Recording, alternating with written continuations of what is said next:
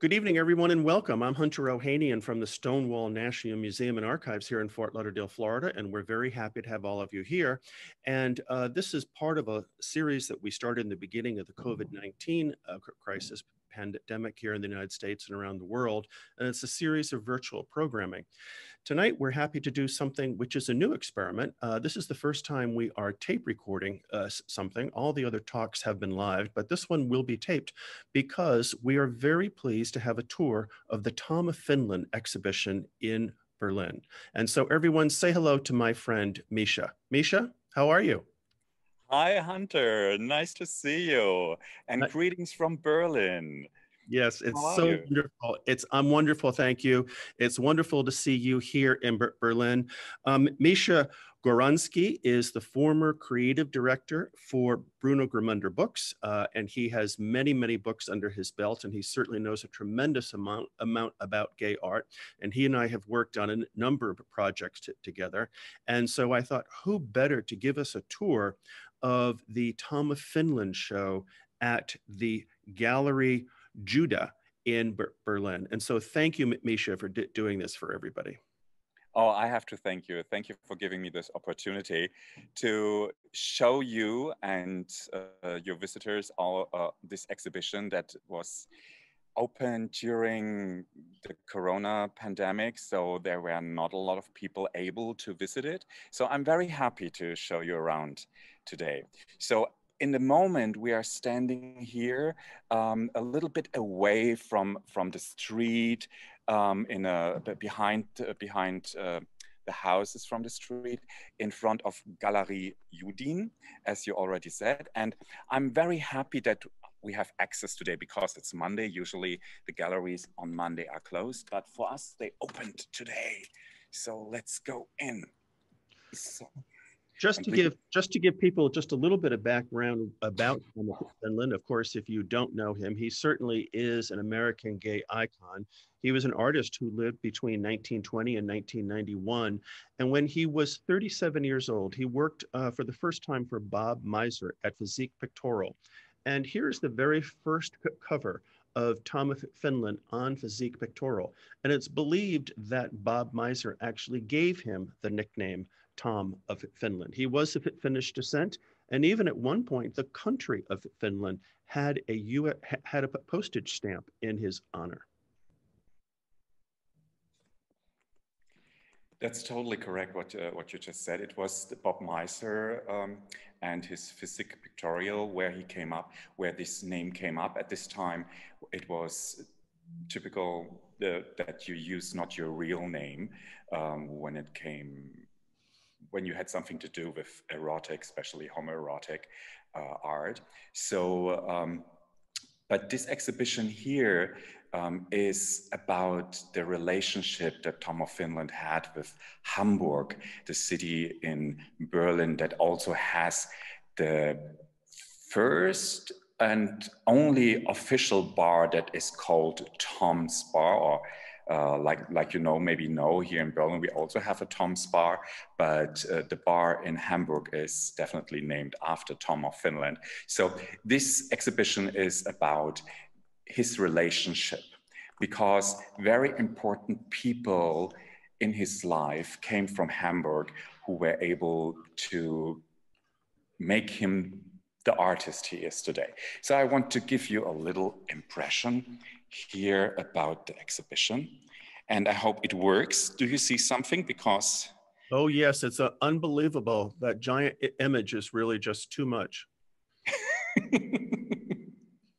I'm happy to say that. When I came here the first time a few weeks ago, I was really impressed about the quality of the exhibition space and how they did everything here. The exhibition is going over 2 big rooms and is showing, as I said, the relationship that Tom has, or had, in that case, had with Hamburg. I just give you a little peek into the second room so that you know what you can expect from the next hour. And So Mischa, is it true that Tom's first museum exhibition was in Hamburg, Germany in 1976? yes, yes. And this is also shown here as the first exhibition. The first exhibition took place, just a moment, I have to look that you can see everything. Um, like this. Okay, it's a little bit because I do not really see what you see, so I have to look from the side. I hope it works for you. The first exhibition took place in the first so-called gay erotic store. I don't know how you say that in the USA, where you can buy videos and all this stuff. Gay erotic shop. Yeah, or an X-rated store or something. Yeah. So, and this was the exhibition that was shown at that time, or this is the exhibition that was shown at that time. And are those the original drawings that were in that original show? Yes. Yeah. Yes. Wonderful. So they were taken together for this exhibition now from all the private collections they are in today. So, and this was the first exhibition ever in 1976. What at that time the owners of this gay erotic store did not know. They advertised it as the first show in Germany, and they did not know that it was the first exhibition ever that took place. So it was very special at that time. And this is one of the aspects that is for this exhibition here. I'm sorry, sometimes my German is my English is a little bit difficult, I'm sorry. And I'm also a little bit nervous because this is new for me too. Yes, but you're doing very well. Don't be nervous. Your English is just great. Let me just ask you one question, and I'll ask a few questions throughout this. And obviously, if you don't know the answer, that's fine. But going back to that first exhibition, do you have any sense what the reception was like in 1976 for having those works on the wall? Because some of them are quite graphic and quite explicit. And do you have any idea, if you do, about whether it was a positive or negative reception, or even just whatever? Well, it was mostly, when it comes to the mainstream, of course, it was an exhibition that was not recognized at all, because even today it would be difficult to get attention. But at that time it was about homosexuals, so it was subculture, and going with, how to say it, erotic magazines and all this stuff became just legal a few years before. So it was still from the mainstream. I would say it was not recognized at all, because it was dirty, you know. So nobody wanted to have to do something with it. The gays, of course, they already knew Tom, because Tom became popular already all over the place. So his drawings have been popular before. So it was well recognized during the gays that have been in Hamburg, but also it was not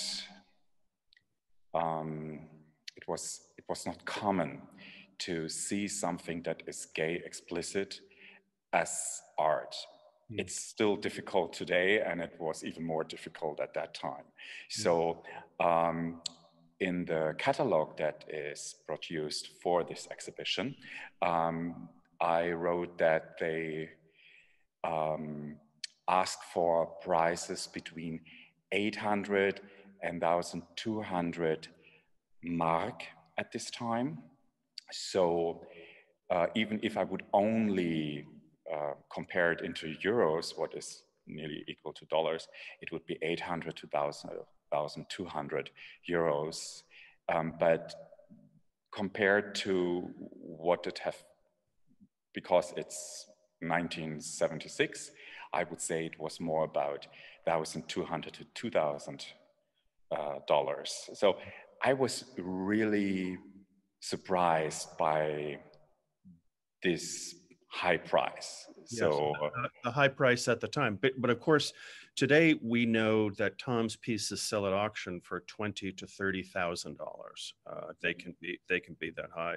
And also, it's interesting about you saying the fact that it was not considered high art and it was not respected. But now today, the Museum of Modern Art has a number of Tom's pieces in its collection, as many contemporary art museums, very established art museums have works of his in their collection. So it's very interesting how things have changed, but it's so lovely to be able to see these things from that very first show in 1976. So, but I have to ask you, Hunter, do they have also the very explicit ones in? Absolutely not. So you can go to the Moment website and you will see that they have them on their website. They are portraits mostly, and some full bodies with some pronounced penises underneath the pants, but not terribly explicit. So some of the work that you're seeing, no, they don't have those in the collection. But here in this presentation, we are okay when I show you. Oh yes, of course. Okay. Because as we know, Tom is mostly famous for showing more something like this than. Yes, well, even just to stop for a minute, if you back up just a few, this one here with the hairdos is really kind of funny because just a little bit more to your left. That one is very funny. I've never seen, certainly the face in the bottom there definitely looks like a Tom of Finland face, but I've never seen these four faces like this. It almost looks like an advertisement for Lady Clairol or for some kind of barbershop or something. I had the same impression when I saw it the first time. So about Hamburg, one of his closest friends over time was from Hamburg too, Gerhard Pohl, who was a famous photographer after the war. And he became not only one of the biggest fans of Tom of Finland, but also one of his best friends and the first ambassador. He had a big network of business contacts all over the world. And he used every chance to spread the word, to show Tom's work and all of this. And so he was very important for the recognition of Tom of Finland as an artist. So what we see here is, I don't know if you can read it, it's yes. A part of the Pohl collection. And he was able to collect over the years. During his time, he was friend with Tom, some of the most iconic ones. So as you can see. Yes, it's interesting too, is looking at these images, I'm reminded of a quote of his before he died in 91, I think it was sometime in the late 80s, that he said that his work was not art, but he was very clear. He believed his work to be pornography, which is very interesting because, of course, there's an erotic element to it, but these are absolutely gorgeous pieces. And I believe most of what we're looking at here are done in pencil. Yes. Yes, these are all, I just check how good my camera on the Mac is, so maybe you can. Oh, it's very good. Yeah, it's very good. The shading, shading in those and the folds and the leather are really astonishing.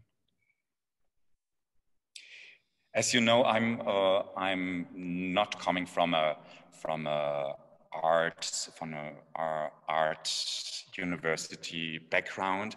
My background is communication, so I can't say much about the art historian quality of this work. But what I can say is about the influence Tom of Finland had on the gay community. When he did all these works, I mean, some of these works are from the 60s, not some, I guess, maybe all of these works here are from the 60s. So, I mean, this is now 50 years ago. And at that time, of course, there have been already the typical places like the woods or toilets or something like that, where you could have sexual meetings. But what he's still doing here, or did at that time, is to create a kind of utopia, a kind of utopic view how it should be in the end. And what I find very interesting is that it became a kind of self-fulfilling prophecy when you look nowadays at the guys that are typical on Grindr or something like that. Most of them do look like straight out of a Tom of Finland book. So yes, there's no question about that. And I think, the other thing about his influence, which is really, to me, quite profound, a good friend of both yours and mine, Robert Richards, used to say that Yves Saint Laurent, Brigitte Bardot, and Tom of Finland were the three most important fashion influencers in the 20th century.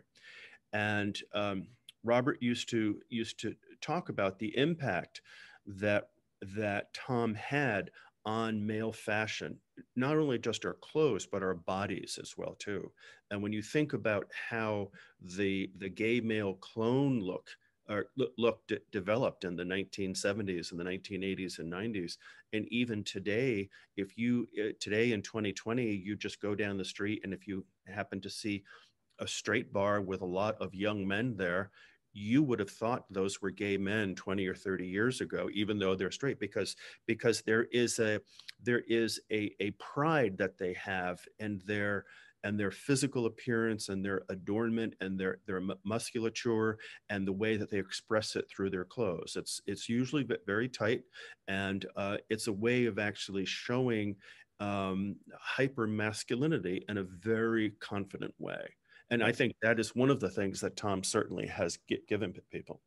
Yeah, and I think it's also one of the things that made him so popular, because he is not coming, definitely in my opinion, it's just my opinion, he's definitely not coming from an art background as an artist. And you can see in his drawings that he is driven by his passion, also by his sexual arousement he might have had during he did the drawing, so you really can feel it. And what is not there in all of his pictures, it's not there. It's a kind of shame. There is no shame. There is no guilt. There is no I'm feeling bad for that what I am thing. It's imagine he shows the guys in the woods or something like that. But when you look, for example, darkroom, when we talk about dark rooms and all this, why is a dark room? It's always a dark room, and it's a dirty room, and it's the only place where we can go, something like that, or the toilets, that are not the places you're looking for when you would do something that is accepted, So, but in his case, everything is like it should be, like what is the problem? There is no problem at all. You don't even think about it. You don't even think about, oh my God, it's gay. You just think about interesting. It's kind of looking into a culture of a tribe or something like that. And that is very, very fascinating. And I guess this is the reason why, meanwhile, generations of gay men can connect with this kind of art, in my opinion. As I said, I'm coming from a communication background, so no, that all makes very good sense. I agree with you on all that stuff. And also what's nice is to see I hadn't thought about it this way, but it's nice to see the number of smiles on his subjects' faces as well too. And of course, some of them are there for some kind of erotic. The smile is there for some cases for erotic pleasure, but also it is this sort of lightness and this glow that you're describing that he is trying to present to people, that they're just simply happy being in a situation which is meaningful to them, and they're not having to hide. And so I think that's very, very astute. Yeah, and when you imagine when he started to do this work, there was no gay pride at all. It was not even for like physical pictorial. It was not even really allowed in the beginning to produce something like that, to ship something like that. So you had to hide it. Yeah. Behind something like, oh, it's about physic health and all this stuff, you know. So that was certainly something that happened in Germany as well too, that a lot of gay and erotic magazines were under the banner of health and fitness, like Sasha Snyder's work. I think about that work as well too. And he, of course, did a lot of work in the 30s and the 40s. But, you know, you go back to something like this, that this one was published in spring of 1957. Well, in this country, the McCarthy era was still very much in play here. The lavender scare was going on. There's actually no genitalia in this entire brochure. There's certainly hints of it. And certainly the readers knew what this was about. And certainly the publishers, Bob Miser, knew what this was about. But I suspect that this was actually before the big Supreme Court case in the United States, one versus, I forget the other name, but that was probably 1958 or 1959. So these were sent out in the mail, and you did run the risk of being, until that case was decided in the United States, you ran the risk of being in prison for either sending out or owning these kind of things. Yeah. And this I find amazing, that he still was already at that time, he didn't felt any guilt, you know, that was amazing. And later, I learned also during the catalog of Galerie Judin, I learned that in the beginning he used a lot of backgrounds, like I said, like the woods or the bars or something like that in his pictures. And later he became more like pin-up. With white backgrounds and just presenting the guys on their own. So he focused, you know, how to say it, he intensed the iconology, sorry, I don't know the word. Iconographic. Iconographic, so that he didn't need the background anymore. So here we have templates for, as I learned, the US Tom's Saloon branch mural. I hope you see something. Oh yes, these are beautiful. These are later in time, it's 77 already. So also the pride of the gay culture crew. Beautiful. And when you see these guys, when you look at the faces, you're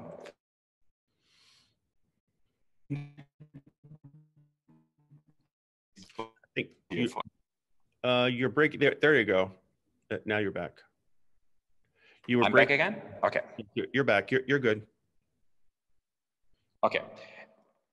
These two guys, for example, you could easily meet this kind of guys every Friday in the Berghain.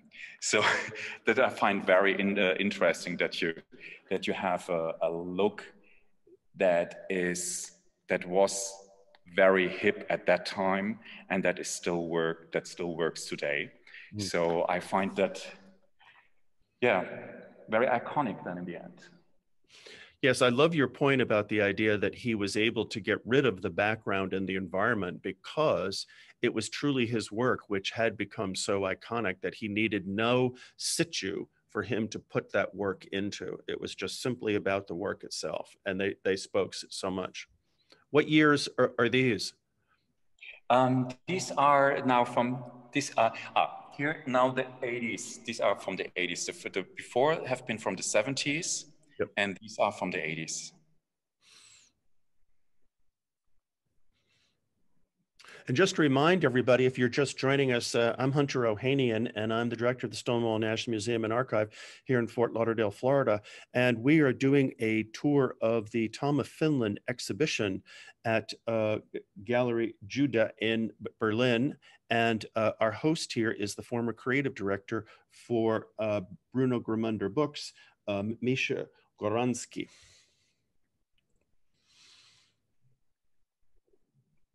Mischa, how long is this exhibition up for? The exhibition is only till the 19th now. It's nearly at the end now. I don't even know when it started. 2 months ago, I guess, and it will close at the 19th of this month. So this is the reason why I'm so happy that I could at least show you the exhibition. What we just saw with the art, what I find also again from the communication side, that his work is very well. You can't really say where Tom of Finland starts and gay culture ends, or Tom of Finland ends and gay culture starts, because it's very put together. So for me, the quality of his work is not so much in his talented drawings, of course, but more in the fact that he did it, and the way he did it, and what he has shown to the world, or what he is showing to the world. And I mean, you say that it's in the big museums and all of this, but I personally do not know if they are. I'm happy that they are there, but I do not know if they are there for the right reason. You know,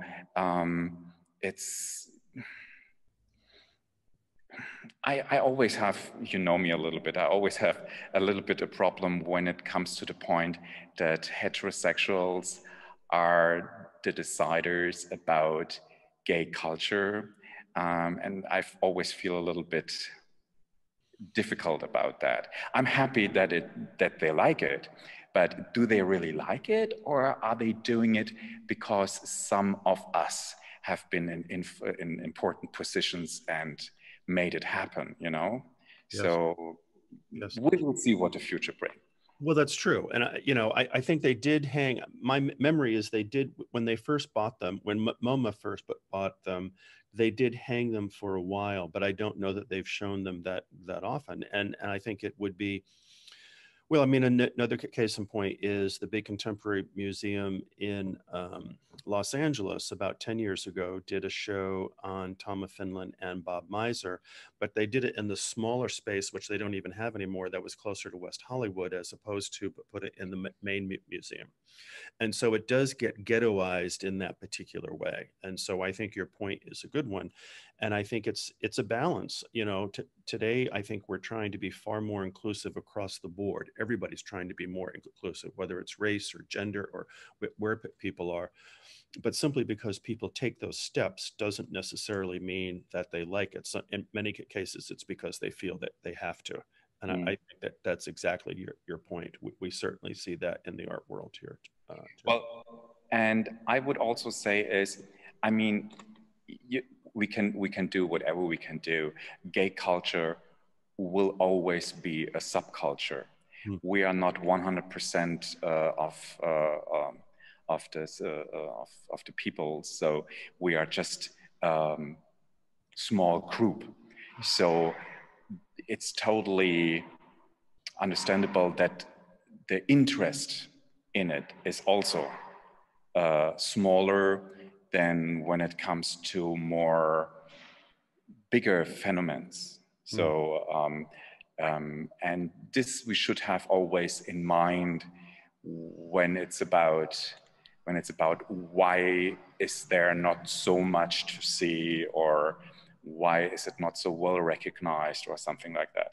During my time as creative director at Bruno Gmunder, I met a lot of artists who expected to become a really, really big artist.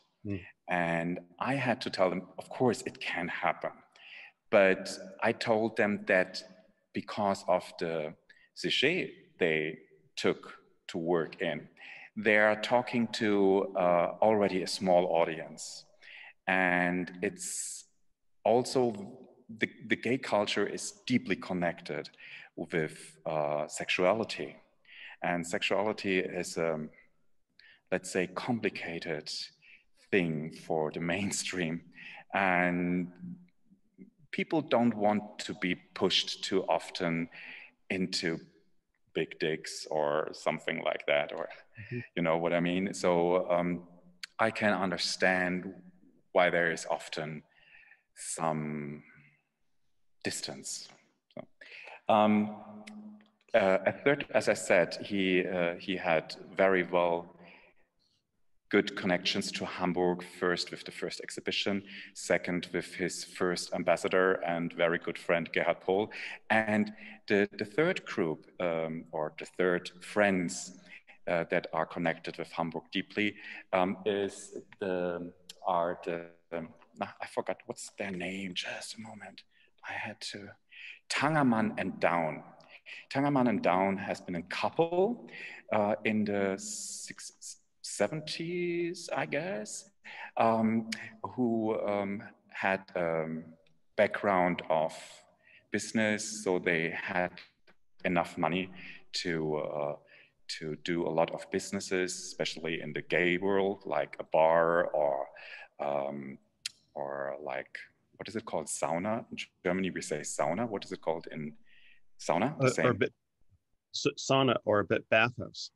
Okay, bathhouse and all this. And they became the first, how to say, Mäzen, people who are paying an artist, who are helping the financial. Okay, patrons. Patrons. So in Germany, we would say Mäzen, ein Mäzen. And they helped him a lot. And so he did a lot of drawings for murals in the Tom's Saloon, for example.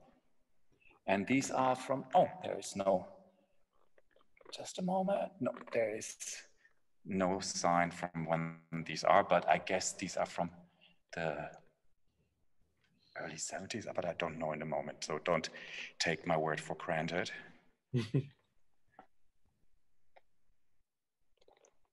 And in the sauna, there was a big mural where this drawing, and this was as a big mural on the wall of the sauna there. When let's stop here. Let's stop at that image for a second. Go back to that drawing in the sauna. Can we go back to that? Yes, to this one. So to your eye, as you look at those faces and the haircuts and the styles look very American to me. They look very, the heads look very clean-cut American. Do you see those? Do you see a nationality associated with those faces and hairstyles? Do they seem more American or more German or even Finnish or any nationality? Well, I have to say I'm a German, so I'm very raised as a typical American-focused person. So for me, they do not look German in a way. They look for me like what I usually say Westerners, typical Western people, and he's showing different types of a man, also black man, and from blonde to brown hair, and also more, I would say, more South, so Italian or something like this. But they all look more like a typical, well, for me, they look like one of my favorite TV shows that I watched as a very young child. Ships. I don't know if you know Oh, Ships. Chips. Yes. The So California Highway Patrol. Oh, I forget the guy's name who was was it Estrada? It was he was Hispanic. But oh yes, he was very handsome and he looked like all of those people. yes, I didn't know at that time when I knew that I loved it. I knew Right. that I loved it. It was never shown in Germany, but my sister is from America, so I visit there always during summer. And so at that time, I was about 10, 11. I did not know what was the reason that I really loved it. And it was this more, what was his name? I think it was Eric Estrada. Somebody will know it and look it up for us. But I do think it was Eric Estrada was his name. He was very handsome at the time, and he Oh, looked great. He looked like 6 foot. He looked like one of those figures, one of those characters. yeah. So it's and also later in no at the same time I guess there was this Tom Selleck Magnum, Oh and, yes. and he definitely I mean. Do we have someone? No, they are all younger than Tom Selleck and Magnum. Yeah. So, but there's definitely a connection, I would say, Yeah. and so that I find it very fascinating. Also, what I was reading in the catalog is that Tom of Finland bought his first porn magazine in Hamburg Hmm. in when was it? 1952, Hmm. 53, something like, or 51. He bought his first porn magazine. And I found it very funny because when I was 20 years old, I bought my first porn magazine in Hamburg too. Well, I found it very funny. So, I mean, he would have been 30. He was born in 1920, so he would have been 31 in 51, which is interesting. Do you know whether or not he was ever married to a woman? I don't know the answer to that. no, no. He had a boyfriend or a friend, let's say it real, a partner in the 50s. Yeah. So I don't think that he was ever married to a woman. And depending on that, what I said before, that there is no sin in these pictures, I would say he never thought about that in the first place. Mm. So, as I never thought about it. So, Well, it's interesting too. I mean, he also did have a career as well too, where he made his money because he wasn't making all money off these drawings, of course, at the time, but he was a technical draftsman as well too. And for those of you who are not familiar, the Tom of Finland Foundation is a wonderful foundation. They're located in Los Angeles, and you can look them up at tomoffinland.org. And Emery might throw that up on the screen here as well too. So you have the link to that as well too, and everything about Tom is there. And actually, the structure that it's in is a house that Tom lived in and owned. Apparently he set the foundation up before he passed away in '91. But it's actually the physical place where he lived. You can see his drawing table. You can see some other things about him, and they have wonderful programs. They have an artist residency program. They have drawing groups there. They do all sorts of different exhibitions and sales. And so if you're ever in the Los Angeles area, certainly if you're interested in Tom's work, it's certainly something to spend some time with. I'm coming now to a picture that is very explicit. So, just to tell you right before. Okay, you got our attention. Of course. Oh yes, this is a famous one. And it's from '74. Uh-huh. I can't see it with American eyes. So maybe you can, because what I can see is that for me, the guy in the middle would be still a white guy in a way. I would not call him a Latino, but the other three guys are definitely black. Yep. And so I find at all, and also the explicit sexual content, I find it for 1974, very amazing that this is, yeah, that it exists. Yeah. Well, but for me, I'm born 1971, so I grew up with Tom of Finland in that way. He was very important for me during my teenager years and my when I was in Berlin in the mid-90s. I had there just Taschen just released a very big Tom of Finland book, and I did a copy out of it from one of these drawings in the woods, and I made a really big copy that I put over my bed. So, and also to honor Tom today, I was wearing my I do wear my leather jacket that I bought with 21. So I'm still. That's so great. That's so great. It's wonderful to hear about the drawing that you made. How old do you think you were when you made that drawing? How old do you think you were when you made that drawing? You mean when I copied it out of the book. So yeah. I was, this moment, I was 23, yeah, 23, 24. So, and the bed I had was had a name. It's a designer bed. It's still available today. It's called Jailhouse Fuck. It's made out of the gate that I usually used in jails. So I was a little young boy who just, something like that. And of course, what you did by making the copy of that Tom work is something that gay men have been doing since the 1950s, since the work first appeared and it became public. When I was at the Leslie Lohman Museum, we would get many, many, many sheets of different individuals, not developed artists per se, but individuals. Particularly after they had passed on, their family would donate them to the museum.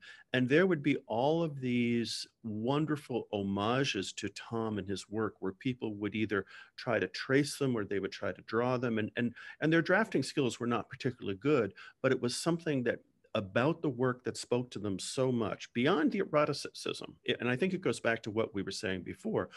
It's about the joy and the happiness and the freedom in the work. It spoke to them so much that they would just make copies of it. It was a way for them to just get more out of the work themselves by being able to participate with the work in that way by copying it. Yeah, because through this, nowadays I realize that Tom's work it became in a way for me a kind of role model, because as a gay man, maybe nowadays it's different. I don't, younger people can tell me, but at my time, there have been not a lot of role models, and especially not when you're coming from the countryside like I am. So when I was a young man, the only gays I knew have been the gays in the TV that are usually, let's say, hysterical. What I love nowadays, but at that time I was a young boy and I was very much interested in real men, So, and I didn't really connect with guys screaming around or something like that. So I wanted to have more like the guys I saw on the street. So when I discovered the work of Tom of Finland, I saw these guys in a way, but more like the perfect version of them. So it was what we had before. It was a kind of utopic view. And during my work at Bruno Gmunder, I realized that a core part of gay art or gay culture is always this view of how should it be? So it's not, usually it's not the work how it is, but how should it be? It's always it's always like a little bit like we are dreaming to go to Oz, you know, and hopefully it works one day. Maybe this is why gays are still have a very dreaming feeling of everything. And also, I think I agree with everything you just said, but if you would back up a little bit more and go back to that image directly behind you, the one with the motorcycles, I also think, to your point, exactly to your point. So here, yes, of course, they're drawn in typical Tom of Finland style as far as the bodies go, but also what he is depicting here are members of the community in a fraternal sense. These are men who had other friends who were equal to them, and they're equal together, and they have playmates and friends for them to be able to do what they want to do, in this case, ride motorcycles. And I think that's part of what you were describing about what was missing for some of us, in the sense that when we saw other stereotypes, if they were particularly effeminate or this or that, it was hard for us to open ourselves up and to have a group of friends that were like-minded at the same time.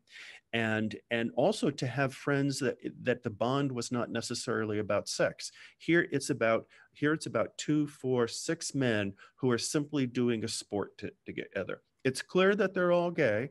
It's clear that they're part of a group together, but they simply are just enjoying their time together. Yeah, and they do it in a, it could be easily, when the picture would be a little bit different, it could be easily a total normal situation.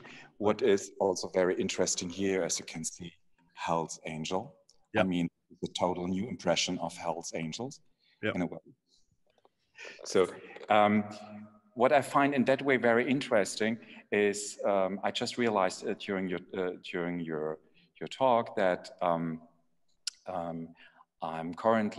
very fascinated by game characters in online role-playing games, and it becomes more and more common that that you can get also in a relation or a sexual relation with the same gender or with aliens or whatever. So, but the quotes, what they say is still the same way. So when the guy is very masculine, hey, you know, like this, and you try to get into a connection with him, so they are still using this kind of talk, and it's very it's very erotic when you see that. And so this reminds me as something earlier, but the same, as you can. This is from, no, I don't have, no, these are. Look at the bell bottoms on those pants. Holy mackerel. But you know, what's interesting about this, of course, again, it's highly sexualized, but by the same token, this is just a beautiful portrait of a couple. Yeah. And you know, and these can be, you know, your parents. It could just be anybody, that they're just two individuals who care a lot about each other. Yeah. It could easily be the wedding photos that I just did yesterday, in a way, of course. So this is from the series The Woods, where I once also did my copy of. So let's stop here and particularly since you had worked on this piece. So there is clearly an aspect of his work in which fetish play comes into the work. And I think in many cases, he was known a lot of that. So for example, we see a lot of the leather in the work, and here we see somebody with a whip in the work, and we have 2 men or 3 men wearing chaps, and they're wearing boots. What do you know about his own personal desire around fetish? And then also, why did he incorporate fetish into the work?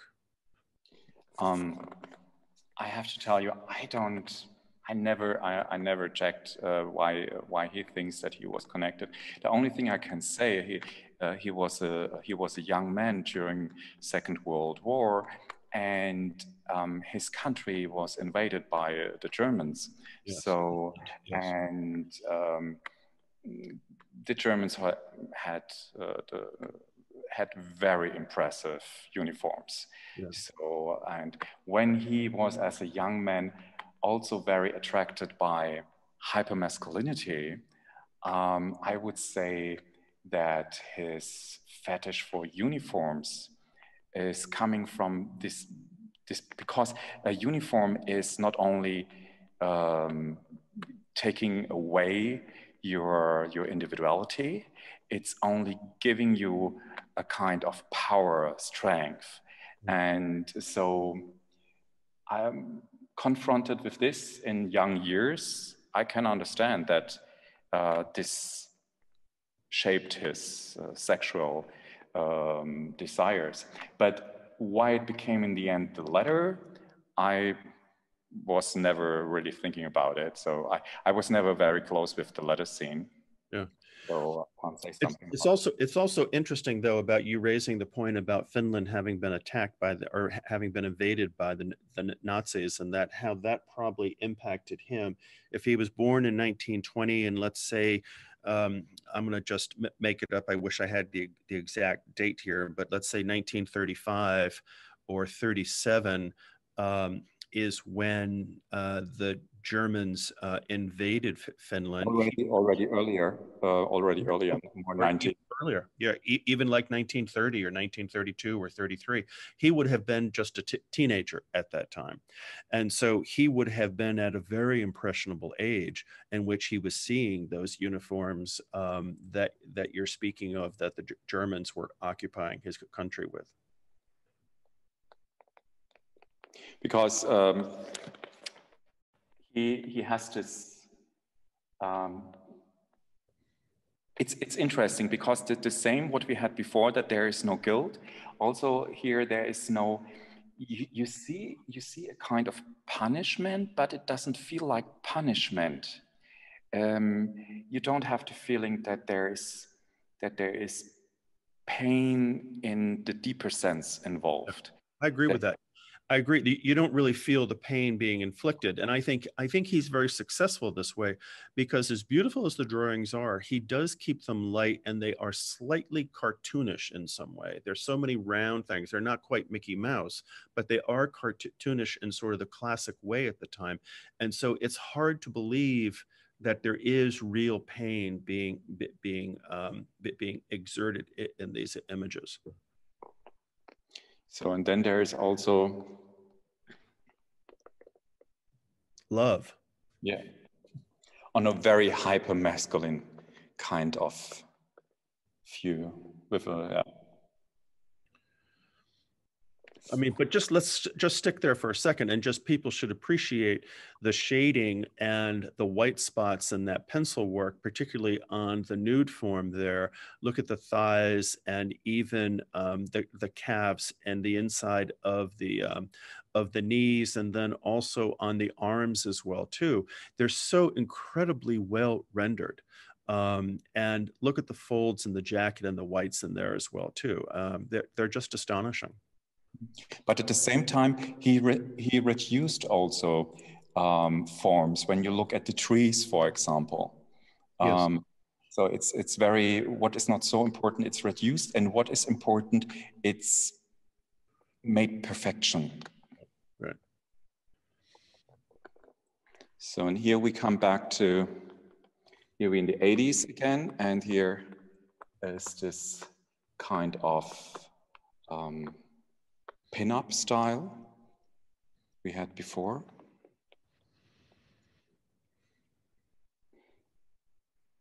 And again, here we're in that period, as you rightly pointed out, that, you know, these did not have to be in situ. They were simply so iconic by this time that it was clearly that figure in that style that, even though, yes, it does say Tom there on the bottom, it clearly is his work. Well, we should not forget there is also a very practical reason that he kept away the background, because most of these pictures have been used for flyers. Yes. And of course there was no possibility it was easier to have just the figures to put text on it. So, and here's a very iconic one. Oh, yes. Yeah. And this is very different from so much of his other work. I mean, it's almost surrealism to a degree, and it also has a bit of sci-fi in here as well too. And I don't, this of course, everybody is who's familiar with his work knows this, but I don't know a lot of other images similar to this. It's an absolutely beautiful image. Yeah, and it's outstanding from that what he usually did. I don't know the background of this one, but I'm sure it's an interesting one. So, and here is this master in a way. Right. Yeah. I mean, looks like a young Tom Selleck. Yeah.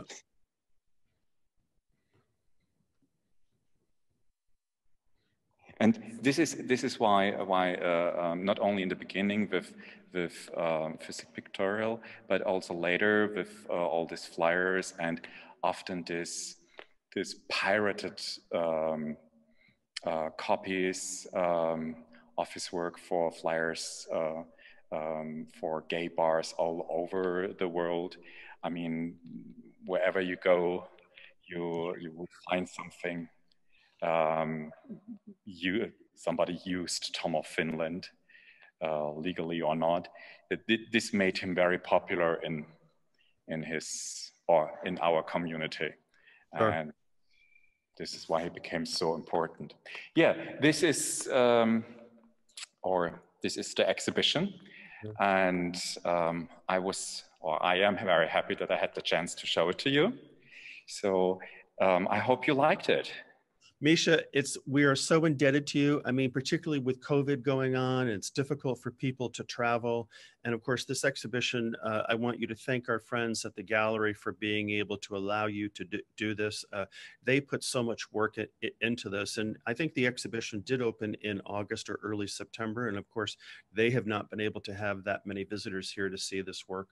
But I am so grateful that you took the time to go through the show and to do the research and to be able to make it happen. And we're all, I mean, it's a wonderful way for us to see an exhibition. And for us here in South Florida and Fort Lauderdale to be going on a gallery tour in Berlin is just fantastic. It's one of the few bright things that have happened through this COVID situation. And so thank you, Mischa. We totally appreciate everything that you've done here. It's just terrific. You're welcome. And if you have another question for another tour, don't hesitate to contact. I would love to show you guys around. Well, that would be great. And I did look up, and it was Eric Estrada was the actor who you were in love with in Chips. And so I did see some pictures of what he looks like today. You might want to take a look at a few of those. And so for those of you, we're happy to have you all here. Again, I'm Hunter Ohanian, the director of Stonewall National Museum and Archive in Fort Lauderdale, Florida. You can find out everything about Stonewall at stonewall-museum.org. We have 2 exhibitions up right now. I'm actually in the library right now. We're one of the largest LGBTQ libraries in the world, 28,000 volumes. We have 2 shows up right now. One is called Queers at Home, which are looking at gay domestic life for over the last 40 years. And so that's really an interesting show. And then also we have a show up now called Life Letters, which are expressions of love between members of the LGBTQ community, their parents, families, friends, and roommates. And so please come and see that. Both of those are available online as well. And also please join us every week when we do these virtual talks. They really are great. Mischa, again, thank you. I'll be in touch. And Emery Grant, can you show yourself? Emery's behind the scenes here, Deputy Director of Stonewall, and he'll pop up there. Hello, Emery. There you go. Thank you for your help here. And good night, everybody. We'll see you all next week. So long. Bye.